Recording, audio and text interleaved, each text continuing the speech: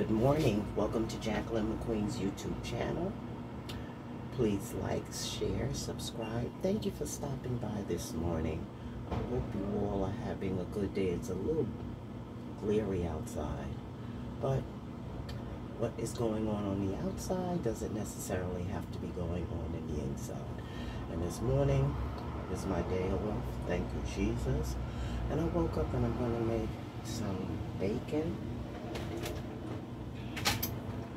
Here we go. I think we bought this when we went away on vacation. It's called hardwood bacon. Anyone ever heard of this? Okay. So in our house, we cook the whole pack. Also in our house, we boil our bacon first before we cook it. And as always, you know, we keep our handy tea kettle here hot and ready. Okay, gonna place the bacon in here and just let it do a little boil. And when it does that boil, pour that water off and into the oven. I don't know why we started doing this. I think, yeah, I know why we started doing it, because at one time it seemed like the bacon was very salty. So what we did, because we love eating bacon in this house, what we did was we started boiling it. I don't know if it was my husband's, you know, did my husband do it or me? But that's how we do our bacon. Also, don't throw away anything. We're living in a time now. We may have the problem that we had before with the paper towels, the toilet paper, start stacking up. Don't go overboard, and please don't be selfish. Think about the next person. Okay, but when it comes to your vegetables, most vegetables, if not all, you can freeze them. And I just used half of this pepper, and I didn't need the other part. Usually what I'll do is I'll cut them up and put them in the freezer, but this one, it was a half one. I love the different array of colors of peppers. The yellow, the red, the green, all of that. So this morning, what we're gonna do, we're gonna watch this bacon, because usually we freeze our bacon, but this bacon was in the little crisper. Is that called crisper? You know, I don't know. But we're not gonna boil this too much. Just gonna let it come up to a boil. But in the meantime, I'll cut up these peppers, and we're gonna have, because my husband loves onions and peppers with his eggs, so I'm gonna make him an omelet. Maybe I'll make him a Western omelet. I don't know. I'll see. So this is what we're doing. So see you in a little bit. Hi, I'm back. This bacon is almost ready to go into the oven. I just wanted to talk to you all about the importance of getting your COVID shot. With this new strand coming up, the Delta strand, I don't know too much about that, but I do know that COVID is real. I just heard the death of one of my church sisters, and what I understand is that she didn't get the COVID test, and unfortunately, she's a younger woman than me. That's why I say this young woman. I don't think she was 60. I don't. And tomorrow they're having her homegoing service. You may have your reasons why you don't want to do it, and whatever reasons, But believe me, unless you're going to stay in your house and not have any, what is the word I'm looking for? If you're not going to have any interaction with no one, then you do you, boo. But I will suggest that you get the shot. Because unfortunately, this mother, grandmother, daughter, wife is dead. And I'm quite sure you all may know of people that has died from COVID. And we can't say, oh, well, where did they get it from and whatever.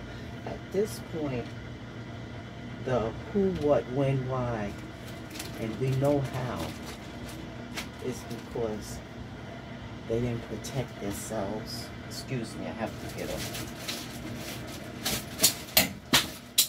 excuse me, a plastic bag. You know I'm the plastic bag queen, right? She didn't protect herself. So now she's dead. And what happens in that area, then the family are the ones that have to try to pick up the pieces to move on, because they're grieving of a loved one that passed. And it's just sad. So if you haven't got the shot, please think about it. My husband and I, okay, excuse me. This is my peppers and my onions. Get ready to fry those up to get ready for the eggs.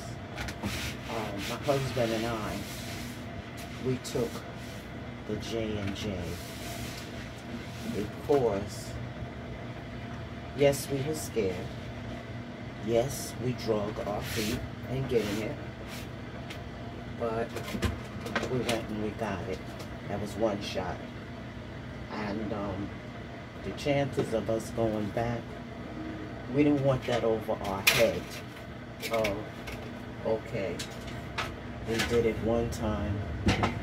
Now we got to go back and get the second shot. I don't know. And I think that's also what happened with a lot of people. That they went and they got the shot the one time.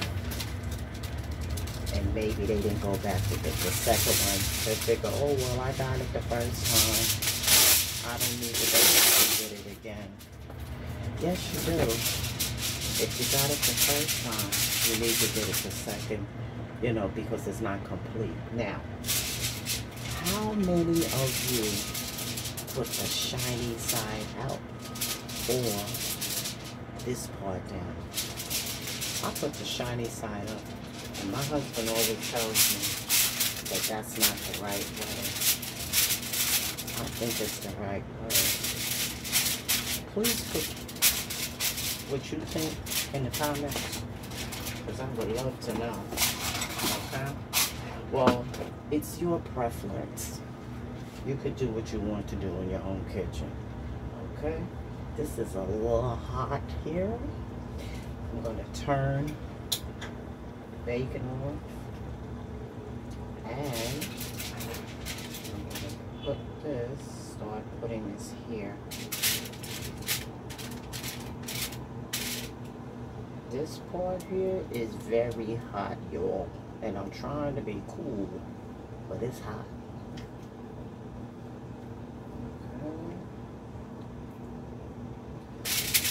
Okay, I'll be back because this is too hot. I gotta put this under the cold water. I had to cool this tip off with some water, cold water, because it was really burning my hand. Try when you make your bacon like this.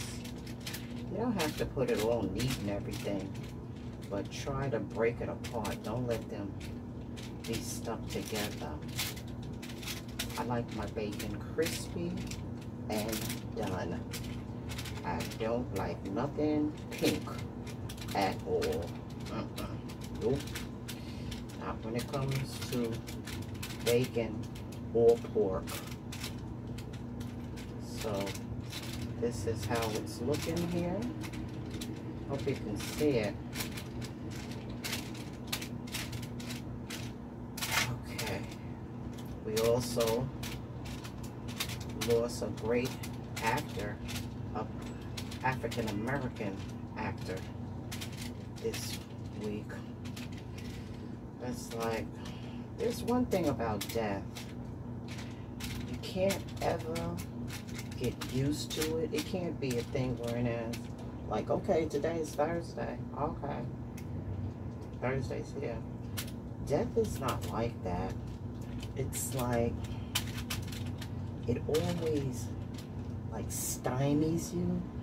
When you hear it, you're like, oh my God, that's wow. And it's unfortunate that he had so many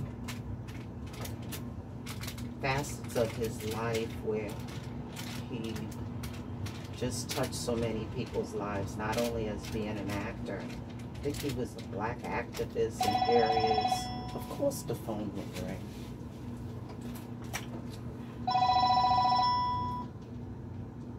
How many of you all do that? The phone is unidentifiable. I'm not going to get sidetracked. I'm going to continue. This man was awesome.